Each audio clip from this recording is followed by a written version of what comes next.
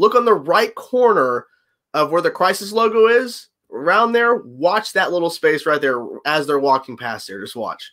Just watch. That was a stunt. That was a stunt double. Clearly stunt. That was not a stand-in. That was not Ruby at all. Because that whole sequence, let's play it back just a smidge more.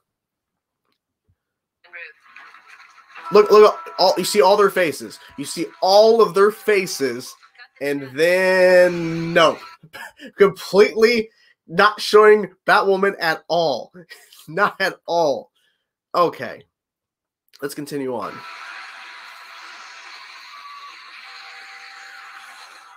So, here. Because Superman is in the mix. Obviously, with this wide shot, you can't tell that Ruby is not there. You can't tell. That's not her at all. That is not her at all. Can't tell. And there, that's clearly not Ruby either. You can tell that's not Ruby. You can tell as clear as day that is not Ruby Rose at all there. Of course, we have that little movement there.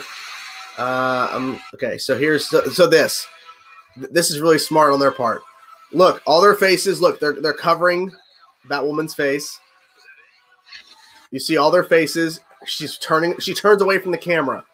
Because you can tell as it gets closer, it's not her at all. All of them, it's all of them except for her.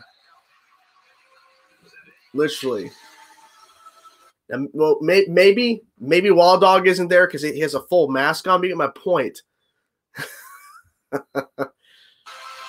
Let's see. Of course, Batwoman doesn't speak once in all of this, obviously, because there's no line for her. You can tell that's not her.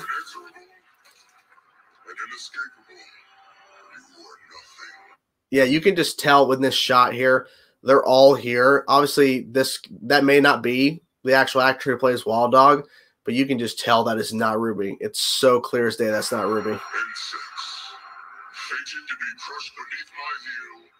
And literally, it's the whole damn thing.